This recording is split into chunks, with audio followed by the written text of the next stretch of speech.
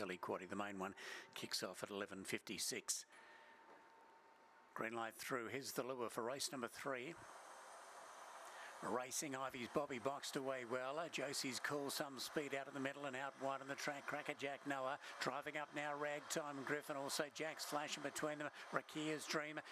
Ragtime Griff might have gone to a narrow lead. Ivy's Bobby coming back at it. It's Ragtime Griff.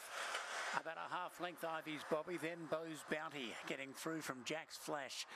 Then came Rakia's Dream, Crackerjack Noah a fair way back in the field, followed by Knucklebuster, never really in the muster at any stage. And we'll finish up with the tail enders. The 7, Ragtime Griff, has run them off their legs. Began well out in the centre of the track.